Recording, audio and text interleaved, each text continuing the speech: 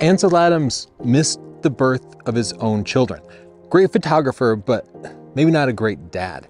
The reason he did that was he was so committed to taking the same photo of the same place over and over time.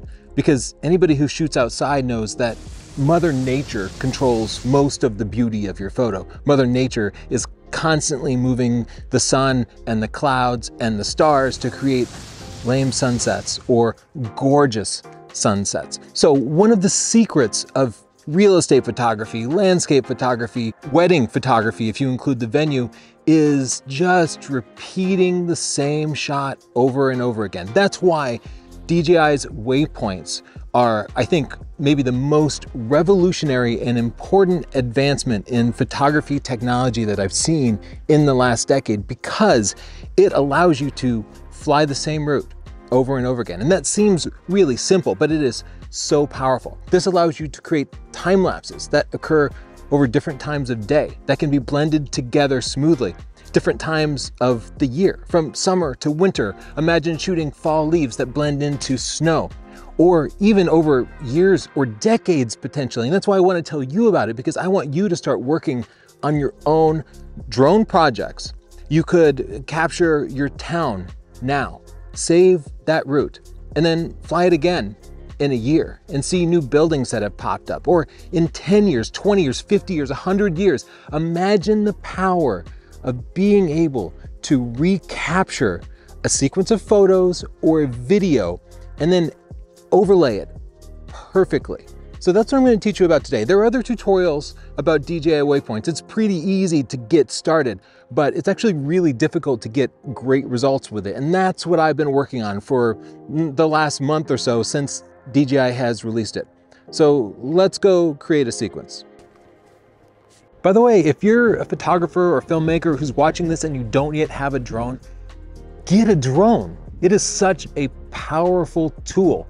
Imagine not being limited by standing on Earth. Ansel Adams didn't have this tool. He couldn't decide that the best composition was actually 10 feet up in the air or standing over water or 100 feet in the air. He couldn't do these things, but I know that he would have, because he was kind of a nerd like us. Anyway, if you are thinking about getting a drone, Adorama has a fantastic selection. They have great support and very rapid shipping. So we have affiliate links here. Check it out, and we'll recommend a couple of different drones for different price points. Behind me there is the Ledge Lighthouse, this area's symbol. It's our most important landmark. And I've taken hundreds of photos over time. And one thing I know is every photo is a little bit different. And some of the photos, not that great. Other ones, very powerful, very meaningful, and actually something I can sell for a significant amount of money. I like that too. I'm going to record a route flying to and then flying around the lighthouse. I personally am going to be using the DJI Fly app on the RC Pro controller. This will work the same on the DJI Fly app if you use it on your phone. DJI doesn't support all drones for this, just like the Inspire and the Mavics, the higher end drones. Goodbye, furry, but hello, voiceovers. If the DJI Fly app doesn't support your drone, check out Lichi. It supports all the drones listed here with similar functionality. And I'm going to make waypoints out of it by first starting up the waypoint tool by clicking this icon. Then I'm simply going to take off and fly my normal route. I'm just flying totally normally. Every few seconds, I am going to tap the C1 button on the back of my controller. And that's going to record the location, the altitude, the heading, as well as the pitch of the camera, and allow me to replay that later. In theory, you could do this at home just using your controller or phone, but it's much better to do it on location so that you can get the angle and everything right. But it's not as straightforward as you might think. First, when you go to replay these waypoints, the drone never quite matches up exactly. So you're going to have to do some scaling, some moving, some zooming to get things to match up in the future. So go wider than you normally would. Be further back from your subject. Give yourself significant room to crop. You should also think about the composition going into the future. For example, the sun rises and sets in different places on the horizon, depending on where you are in the year and where you are on the Earth. So if you want to get that beautiful sunset behind it, you might plan ahead to a different season and see where that sun is going to be. If you're filming a time lapse of construction projects. Think about how tall that building is going to be and make sure you zoom back far enough to not just capture the entire building, but give yourself room to crop in the future. The drone will come to a full stop on the first and last waypoints that you mark. So you should not make those the beginning and end of your actual route. The beginning and end of your actual route should be the second and second to last waypoints. That gives your drone time to get up to speed from the first waypoint to the second real waypoint when you will actually start recording. You can go in after you capture it and edit each waypoint. This is important because on your second waypoint, you might want to start recording video. And on the second to last, you might want to stop recording video. You could also configure each waypoint to capture still photos. However, the drone does not come to a complete stop by default for each still photo. It slows down some. And during daylight, your shutter speed is probably going to be 1/1000th, and that's going to be fine. It's going to produce a sharp image. But as you get into lower and lower light, the camera might want to shoot at 1/10 of a second or even 1/2 of a second. In those situations, you will want to configure that waypoint to hover for a certain amount of time. Another reason to use hover is if you want to do something other than record standard video or take a standard still photo.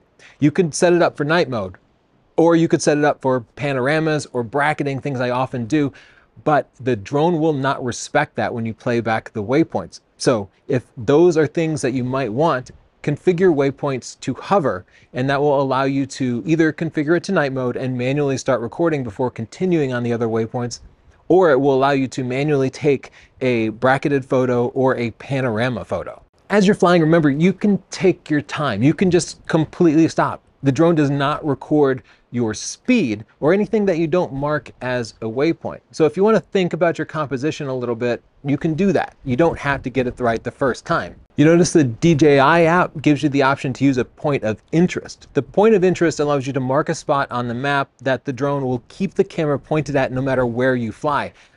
I personally don't find this that useful because I find that the point of interest is often not very accurate. So sometimes it'll be pointed at the wrong thing upon later playback. But also I am a good enough pilot that I can just fly sideways and keep the subject I want centered. So I personally have never found a use for that feature. After you record your waypoints, go back and rename it something meaningful so you can find it later. Now that I've recorded the waypoints, I'm going to get the drone in the air and fly it and recapture it. Remember, you can do this at a different time, different day, whatever. To rerun my waypoints, I'm going to click the waypoints icon here, and then I need to open this up and click the little document icon, and then I'll scroll through and pick the waypoint sequence that I want. Now I'll click next and set my speed, which I've already set there. I can also configure it to return to home at the end of the flight, or just hover or land, and what I want it to do if I lose signal. And you can actually make it just continue the sequence. That means that it could just be flying completely autonomously. If I happen to die or leave or go to the bathroom or something, don't do that. Remember, laws still apply here. You still need to keep an eye on your drone, especially because weird things happen with the waypoints. Like, first of all, a big barge could come in and interfere with my flight. But also I had a waypoint added to one of my sequences spontaneously, seemingly, and it actually was flying 3 miles away to the local airport. So if I hadn't been actively monitoring this, it could have been a real problem. Once you've configured those things, I'm just going to click go here. It'll pretty much do everything else on its own.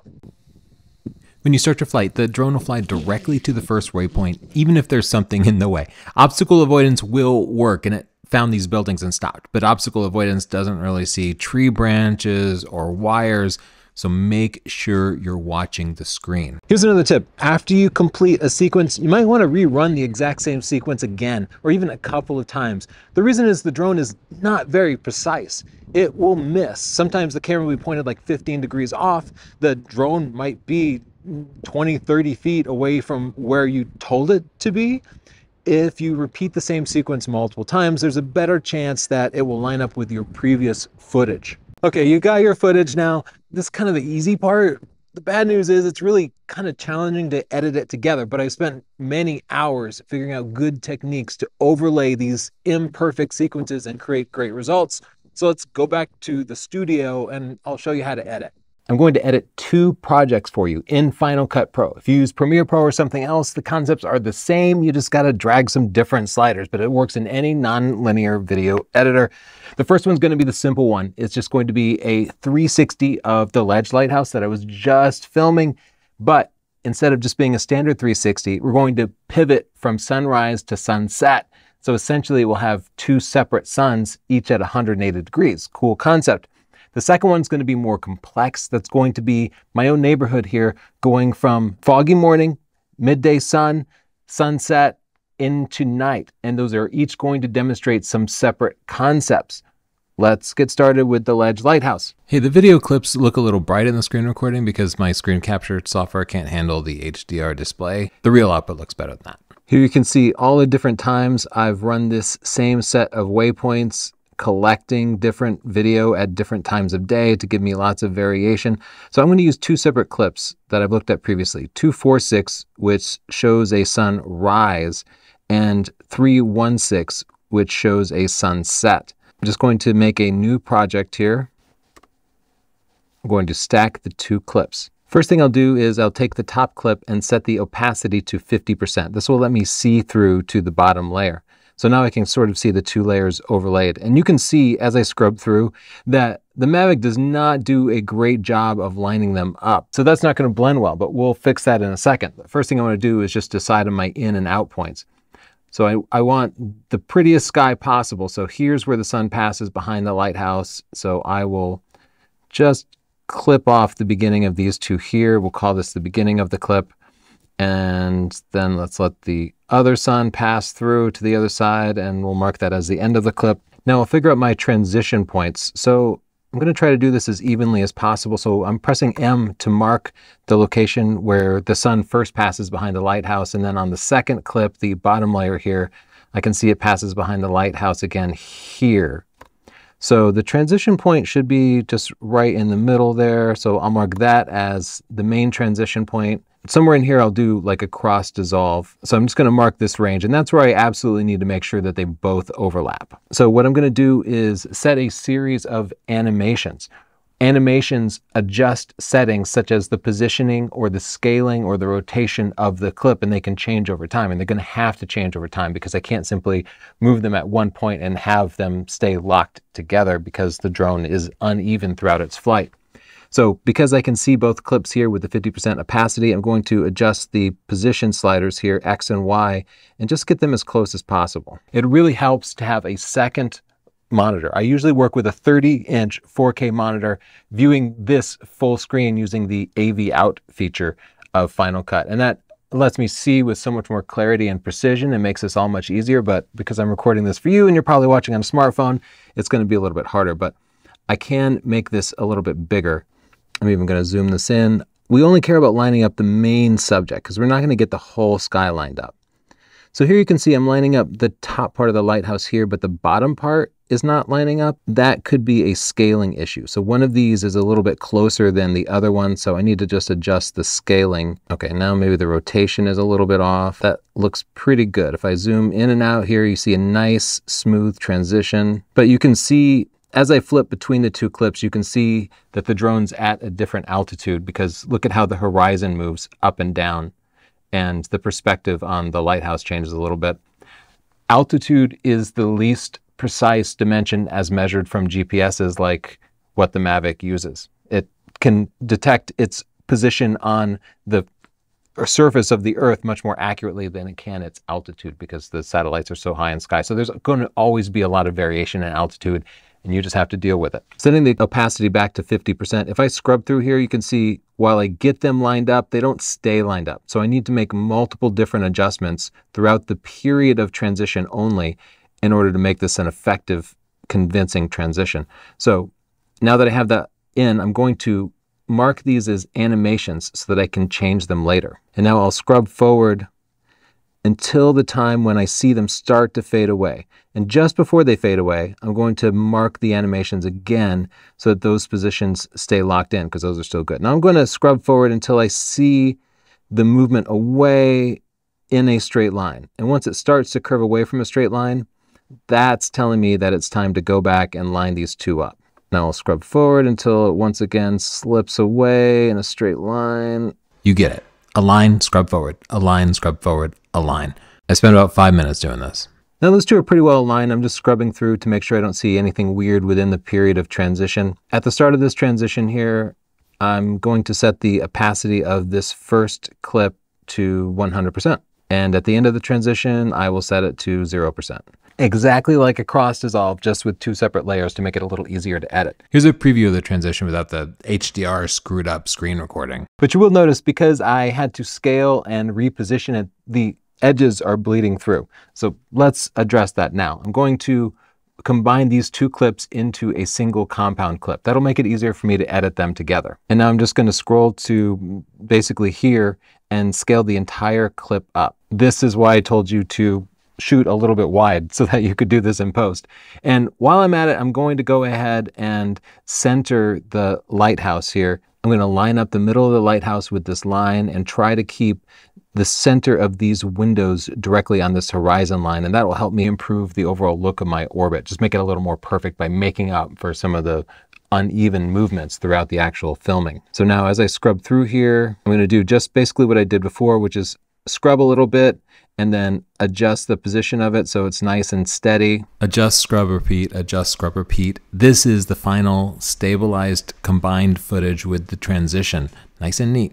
Now let's do the more complex project. I'm going to pick the first sequence, the morning sequence, and make a new project out of this. And now I'm going to stack the second sequence on top of it. With those two stacked, if I enable and disable this upper clip, you can see they do not align at all. The camera is like a good 10 degrees off. So this is going to be a little bit of a challenge, especially because these variations occur over 4 different clips, but we will get through it. Again, I'm going to enable both clips and set the opacity to 50%. And then I'm going to just start shifting these around. And one thing I'm worried about here is that the timing might not be exactly right because I see that it's at a slightly different point of rotation. So I'm going to try scooting this around a little bit until the timing seems to be a little bit closer. And I'm looking at the lines of these docks as well as the line of the landmass here and just trying to get it as closely aligned as possible. So I think that's about the best I'm going to do. But you can see if I align the shoreline in the upper left here and this, they don't line up. And you can see also the horizon doesn't line up. And that's because the drone's at different altitudes and garbage in, garbage out, right? But we need to do the best we can with this footage. Now what I can do is use the distortion panel here. This just sort of pulls each corner a little bit to pull things in the right direction. With the alignment as close as I can get, I'm going to use distortions to get it a little bit closer. First, I'll scale the viewer down so there's room around it. Now I'll click this button to view the distort handles. Set a keyframe by clicking this button in the upper left corner, not what I did here. Now I can visually drag each corner to line up as much of the image as possible. When I'm dragging from the bottom right, I'm trying to line up elements closest to the bottom right corner. Now repeat that process throughout the entire transition. Scrub forward, set a keyframe, drag each corner until everything is aligned, and repeat. Finally, click Done. After you complete the transition to a new layer, at the end of that transition, go ahead and mark all of your distortions and scalings. Then scrub forward to the start of the next transition. And we're going to reset all of those to 0. So you can see as I go from the transition to day to sunset, it straightens itself out. And that means that the next transition that I have to do isn't stacking distortions on top of distortions. Now I'll repeat this process, layering on each of the 4 day to night transitions, adding many different points of distortion, as many as needed in order to maintain the alignment throughout each of the transitions, and then do my final grading and post-processing on the final combined clip, and Bob's your uncle. I hope I've helped you because I think Waypoints has so much potential and power for storytelling and even history telling. If you want to learn more about the important parts of drone photography, not just like buying a drone and getting it in the air, but lighting, composition, storytelling, really making beautiful images. My book, Stunning Digital Photography, has been the #1 best-selling book on photography for the last decade. More than 2 million readers right now. Check the reviews on Amazon, but buy it from Northrup.photo. It applies to drones, smartphones, traditional cameras, whatever type of imaging you have. And also we have books on Lightroom and Photoshop and the Art and Science video training series. So For still images or video, these things are all totally relevant. Don't forget to subscribe for more tutorials. Bye.